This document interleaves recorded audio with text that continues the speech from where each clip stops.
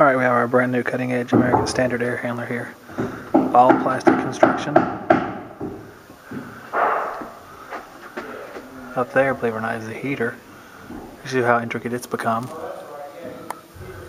Relays for the heater. This is 5 kW, that's why there's only one relay.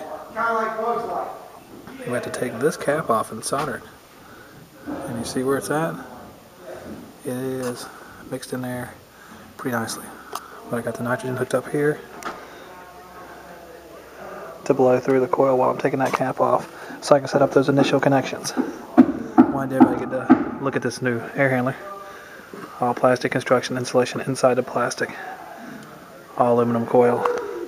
Electronic expansion valve, we'll look at that in a few minutes. But that's it. I'm going to get brazing. Alright, I finished brazing. I'm adding nitrogen to the system to pressure check it. I cut some holes in there so I could exhaust air when I was flowing nitrogen. So I got the crimp off tool on it just to make sure it's shut. 150 pounds of nitrogen was suggested by a manufacturer, so that's what we're going to use. Usually I actually use more, but for this case we're just going to use this. I had suspicion I had a leak. I was going to have a leak because I had difficult to reach area, but so far so good. Here's the American Standard air handler again. Little grommets there to keep from any air leaking. And it looks really nice on the outside. This one has screws. The other one had little quarter turn releases for the door, and it was kind of a pain in the butt.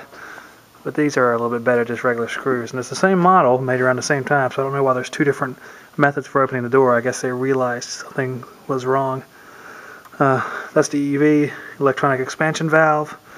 Something like your mini splits would have, a little bit more accurate than the mechanical TXV.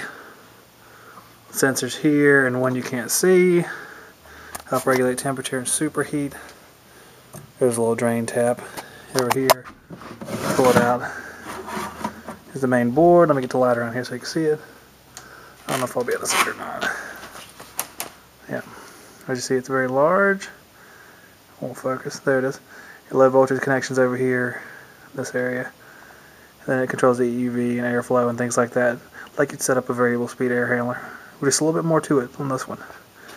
There's our drain. It was a little bit too close for the door, so I had to cut it off and I had to reattach it once I get some more couplings. That's where we're at. Just a little view of this kind of new age air handler here. Here's the air handler with all the doors on it. It's a good looking air handler. Like I said, composite body. Have a secondary switch here in case the coil pan is about to overflow.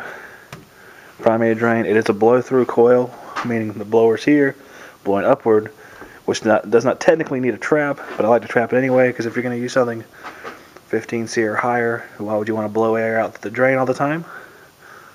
There's the refrigerant line connections. They have to be out of the way of the heater, so you can pull it out if you need to. And you have to be able to take this door off. And the drain has to be far enough back so you can take the coil door off. And that's where you access the EEV and the sensors and things like that. The next thing I'm going to do is wire it up, low voltage wise. So I'm going to go through the manual and make sure I got everything straightened up. Then I'm going to do that. Everything hard ducted here to increase performance. A little bit of flex on the return kind of dampens the sound, and it so you don't have to have so many fittings here at the end of the duct. But it's better off anyway, not transmitting all that sound. Let's look at the drains, supported by blocks all the way out. And there she is. I'm going to go ahead and wire her up.